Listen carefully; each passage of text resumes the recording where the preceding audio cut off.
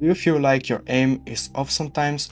Do you whiff a lot of your shots because of your sense? Well, in this video I'm going to try and help you to find your EDPI and your sense to help you improve in Valorant. But before the video starts, make sure to like and subscribe so I can make more content like this. Now enjoy the tutorial.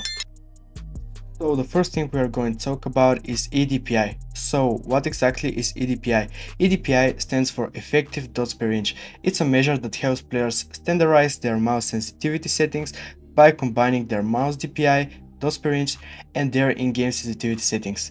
EDPI is calculated by multiplying players' mouse DPI by their in-game sensitivity. The formula is EDPI equals DPI multiplied by in-game sensitivity.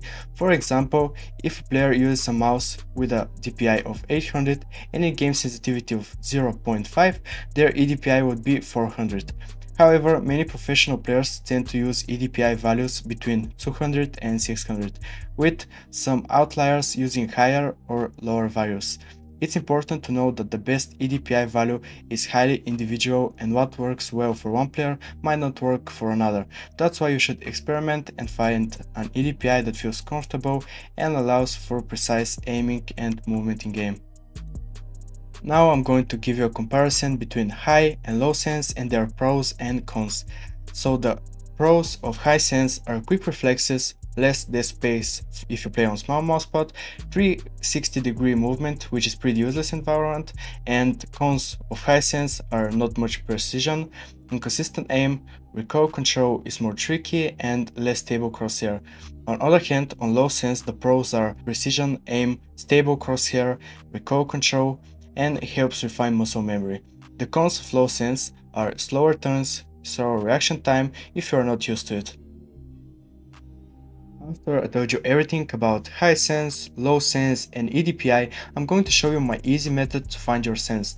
As I said earlier, professional players tend to use the EDPI between 200 and 600, and the average is 277, 0.35 on 800 DPI. So we are going to go to the range and see how we feel with the average sense that pros use.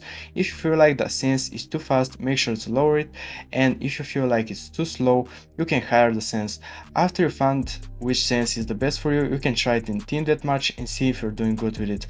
Make sure to use that sense for at least 2 or 3 weeks, and if you're not feeling good with it, you can try and change it again. Last thing that I will talk about in this video is patience. You need to play a lot of games on the same sense so you can see if you have precision aim and stable crosshair. And if you already have sense that you use for a long time, I don't recommend changing it. So thank you guys again for watching, and I'll see you in my next video. See ya!